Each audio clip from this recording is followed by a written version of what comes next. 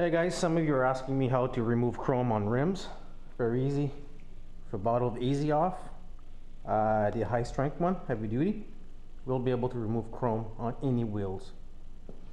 Very easy. Make sure guys to read the warnings in the back, things like that, to make sure, because this is not, could be dangerous for your health. And make sure to do it in a well ventilated place. And kids, if you're under 18, ask your parents permission or ask your parents to do it for you. Easy Off, super heavy duty, will remove chrome, no problem. Take the can completely. And we're gonna do one and be able to show you guys the other one after. You spray it on it heavy.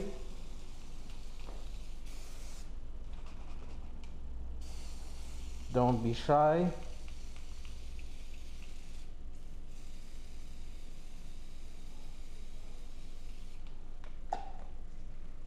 And now let's leave it to work. What I'll do, I'll pause it and come back and show you guys.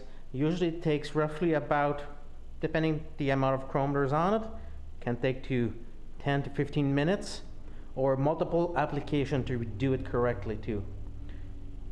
We'll leave it alone and we'll be back, guys.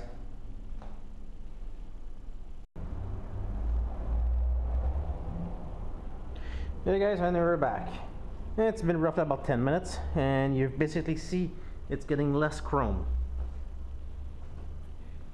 You're gonna grab a rag here and grab the rim and just wipe it off. Usually I should wear gloves. I don't have any with me right now. And if you see it guys, it might need another application to be able to remove it completely.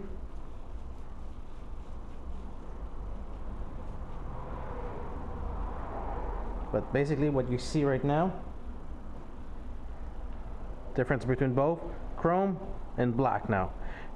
Now you have to watch out, certain surfaces you're gonna, when you do remove, it's going to be white. If you want to, you could remove the chrome and dye them. That's another series I'm going to do.